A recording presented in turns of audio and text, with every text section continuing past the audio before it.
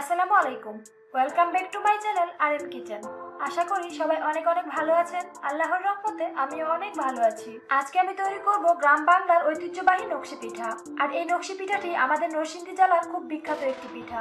আজকে আমি পারফেক্ট ভাবে আমাদের নরসিংদী জেলায় কিভাবে এই নকশি পিঠা তৈরি করে সেই রেসিপিটি আপনাদের সাথে শেয়ার করব। আশা করি আমার আজকের এই রেসিপিটি আপনাদের সবার কাছে অনেক অনেক ভালো লাগবে। তাহলে চলুন আর কথা না বাড়িয়ে মূল রেসিপিতে চলে যাই। নকশি পিঠা তৈরি করার জন্য এখানে আমি 2 কাপ পরিমাণ চালের গুঁড়া নিয়েছি। আর এখানে আমি আতপ চালের গুঁড়াটা নিয়েছি। আর চালের গুঁড়াটা আমি খুব ভালোভাবে ঢেলে নিয়েছি। তাহলে চলুন এবার পরবর্তী স্টেপে চলে যাই। এ পর্যায়ে চুলায় আমি একটি হাঁড়ি বসিয়ে নিয়েছি। এবার আমি এর মধ্যে দিয়ে দিচ্ছি 2 কাপ পরিমাণ পানি। এবার পানিতে বলক আসা পর্যন্ত একটু অপেক্ষা করতে হবে। পানিতে বলক এসে গিয়েছে। এবার আমি এর মধ্যে দিয়ে দিচ্ছি পরিমাণ মতো লবণ। এবার আমি এর মধ্যে দিয়ে দিব যে 2 কাপ পরিমাণ চালের গুঁড়া নিয়েছিলাম সেই চালের গুঁড়া। আস্তে আস্তে দিব আর নাড়তে থাকবো।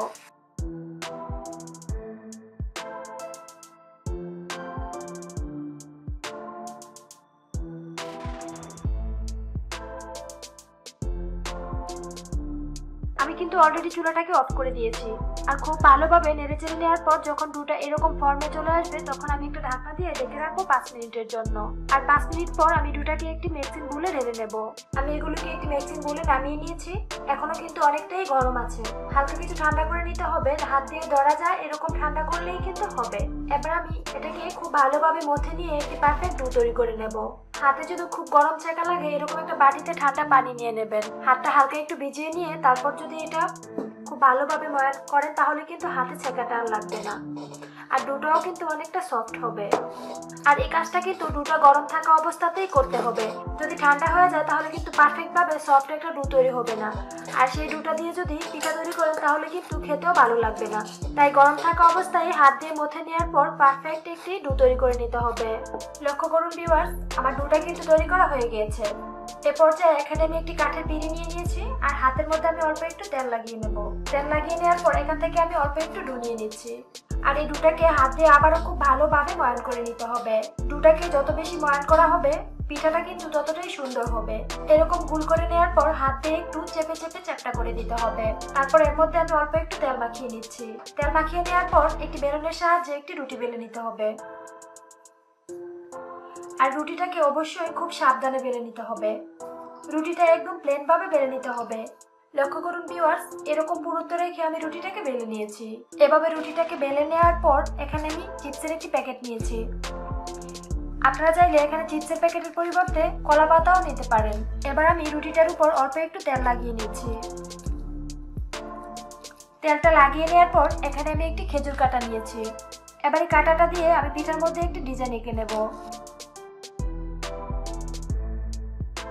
আমি রুটিটার মাঝখানে এরকম একটি গোল বৃত্ত এঁকে নিয়েছি। এবার এর মধ্যে এই খেজুর কাঁটাটা দিয়ে একটি ডিজাইন করে নেব।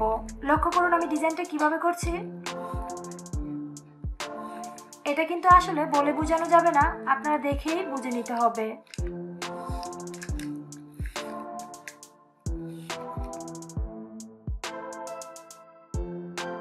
বৃত্তের ভিতরের ডিজাইনটা কিন্তু করা হয়ে গিয়েছে।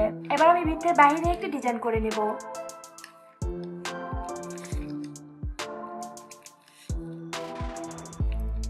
একটু খেয়াল করে দেখবেন তাহলে নিশ্চয়ই বুঝতে পারবেন।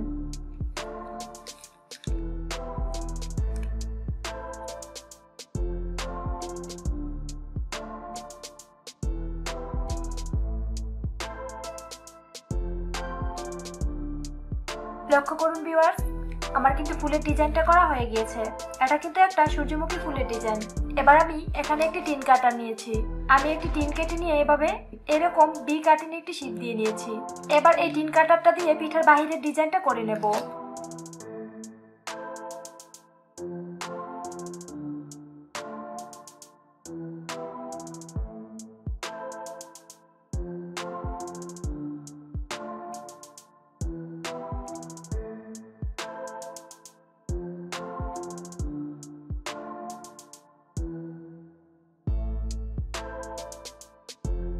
লক্ষ্য করুন ভিউয়ার্স, আমার এই পিঠাটার ডিজাইনটা কিন্তু করা হয়ে গিয়েছে। এবার আমি এই পিঠাটাকে একটা সাইড করে রেখে দেব। আর দ্বিতীয় পিঠার ডিজাইনটা করে নেব। দ্বিতীয় পিঠার ডিজাইনটা করার জন্য আমি আরো একটি রুটি বেলে নিয়েছি। এবার এর মধ্যে অল্প একটু তেল লাগিয়ে নিচ্ছি। এবার এই খেজুর কাটা দিয়ে আমি এই পিঠাটাতেও অন্য আরেকটি ডিজাইন এঁকে নেব।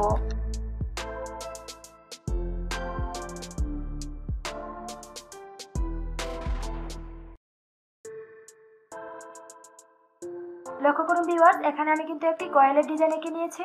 এবার এই খেজুর কাটা দিয়ে আমি এই পিঠাটাকে উঠিয়ে নেব। লক্ষ্য করুন ভিউয়ার্স, আমি কিভাবে করছি। এটা আসলে বলে বোঝানো যাবে না, আপনাদের দেখেই কিন্তু বুঝে নিতে হবে।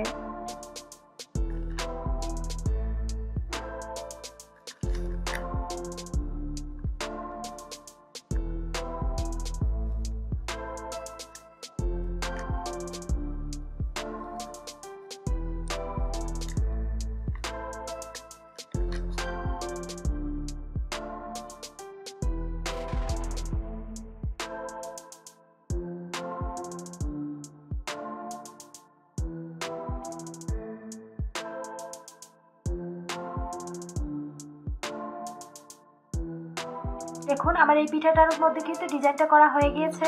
এবার সাইডটা অল্প একটু কেটে নেব।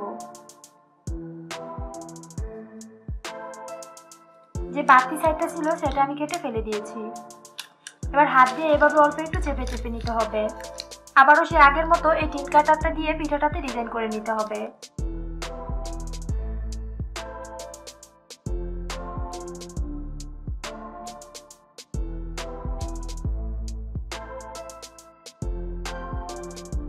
লক্ষ্য করুন ভিউয়ার্স, আমার এই পিঠার ডিজাইনটাও কিন্তু করা হয়ে গিয়েছে। এই পিঠাটাও আমি সাইড করে রেখে দেবো আর তৃতীয় নাম্বার পিঠাটা তৈরি করে নেব। আমি কিন্তু তৃতীয় পিঠাটা তৈরি করার জন্য আরেকটি রুটি বেলে নিয়েছি। এবার এর উপরও আবারও অল্প একটু তেল মাখিয়ে নেব। আসলে এই পিঠাগুলো কিন্তু অনেক ডিজাইনেই তৈরি করা যায়, তবে আজকে আমি আপনাদেরকে 3টি পিঠার ডিজাইনই তৈরি করে দেখাবো, কারণ আরো পিঠার ডিজাইন দেখাতে গেলে অনেক সময় লাগবে। তাই আমি অল্প সময়ে 3টি পিঠার ডিজাইন আজকে আমি আপনাদের সাথে শেয়ার করছি। আশা করছি আমার আজকের এই ডিজাইনগুলো আপনাদের কাছে অনেক ভালো লাগবে। লক্ষ্য করুন ভিউয়ার্স, খেজুর কাটার সাহায্যে আমি এই পিঠাটাতেও একটু ডিজাইন করে নিচ্ছি। একটা বৃত্ত এঁকে নিয়েছি। এবার আমি এর ভিতরে একটু ডিজাইন করে নিচ্ছি। এবার বৃত্তর বাইরে একটু ডিজাইন এঁকে নেব।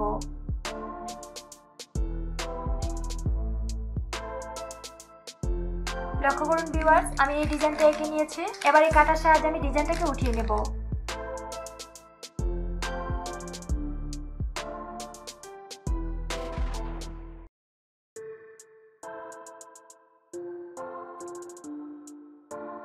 আমার ফুলটা কিন্তু উঠানো হয়ে গিয়েছে। এবার মাঝখানে যে একটা ঘর বাকি রয়ে গেছে সেটা আমি এভাবে একটু জিগজ্যাগ করে এভাবে আঁকা বাঁকা করে এটাকে কেটে নিতে হবে।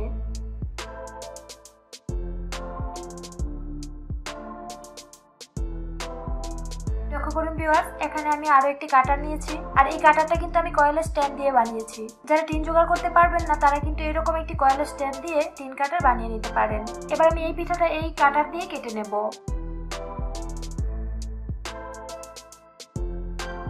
লক্ষ্য করুন ভিউয়ার্স, আমার এই পিঠাটার ডিজাইনটাও কিন্তু করা হয়ে গিয়েছে। আজকে আমি আপনাদের সাথে এই 3টি পিঠার ডিজাইনই শেয়ার করেছি। এই 3টি পিঠা তৈরি করে নেওয়ার পরও আমার কিছুটা ডু রয়ে গিয়েছে। বাকি ডুটা দিয়ে আমি আরো কিছু পিঠার ডিজাইন করে নেব। লক্ষ্য করুন ভিউয়ার্স, আমার এই 2 কাপ চাউলের গুঁড়া দিয়ে 6টা পিঠা হয়েছে। আসলে আমি আপনাদের সাথে 3টি পিঠার ডিজাইন শেয়ার করতে পেরেছি। আর যদি 6টি পিঠার ডিজাইন শেয়ার করতাম তাহলে কিন্তু সময়টা অনেক বেশি লাগতো। তাই আজকে আমি 3টি পিঠার ডিজাইন আপনাদের সাথে শেয়ার করেছি। দেখুন পিঠাগুলো কেমন হয়েছে।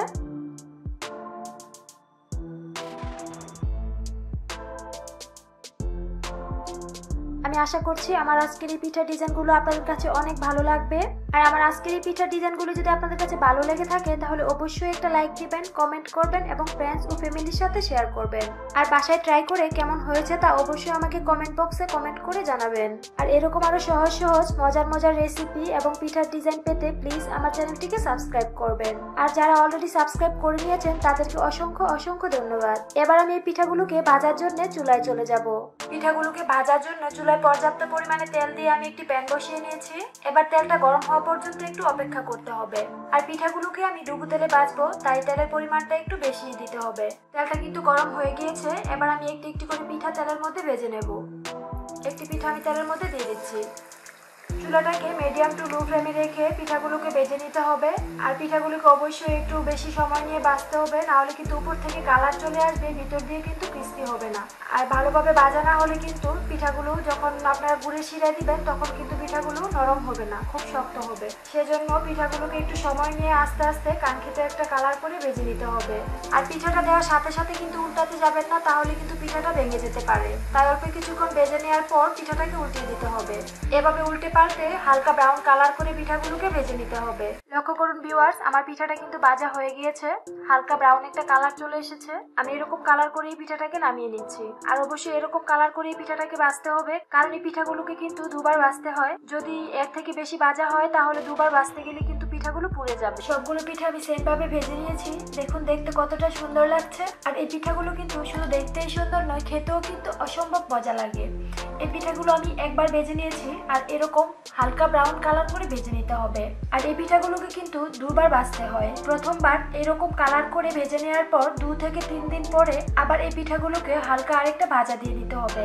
আবারও হালকা ভেজে নেওয়ার পর তারপর এই পিঠাগুলোকে গুড়ের শিরাতে দিয়ে নিতে হবে। আর অবশ্যই গুড়ের শিরাতে দিতে হবে। আর চিনির শিরাতে দিলে কিন্তু এই পিঠাগুলো খাওয়া যাবে না, মানে খুব শক্ত হয়ে যাবে। সেজন্য এই পিঠাগুলোকে গুড়ের শিরাতেই দিতে হবে। যখন দ্বিতীয়বার ভেজে গুড়ের শিরাতে দিবেন তখন এই পিঠাগুলো কিন্তু একদম সফট, মুচমুচে, নরম হয়ে যাবে। বিশেষ করে আমাদের নরসিংদী জেলার এই পিঠাগুলো কিন্তু ঐতিহ্যবাহী একটি পিঠা। এই পিঠা ছাড়া কিন্তু আমাদের নরসিংদী জেলার ঈদটা প্রায় জমিয়ে ওঠে না। আমাদের এই নরসিংদী জেলাতে যখন ঈদ হয়, গরিব ধনী সবার ঘরেই কিন্তু এই পিঠাটি তৈরি করা হয়। এই পিঠাগুলো কিন্তু দেখেই নিশ্চয়ই বুঝতে পারছেন যে কতটা ক্রিস্পি হয়েছে। আশা করছি আমার আজকের এই ভিডিওটি আপনাদের কাছে অনেক ভালো লেগেছে। আর যদি ভালো লেগে থাকে তাহলে অবশ্যই আমার চ্যানেলটি সাবস্ক্রাইব করে আমার চ্যানেলের পাশেই থাকবেন। আজকের মতো এ পর্যন্তই। ফিরে আসবো আগামী পর্বে নতুন কোনো রেসিপিতে। সে পর্যন্ত সবাই অনেক অনেক ভালো থাকবেন, সুস্থ থাকবেন এবং আমার জন্য দোয়া করবেন। আল্লাহ হাফেজ।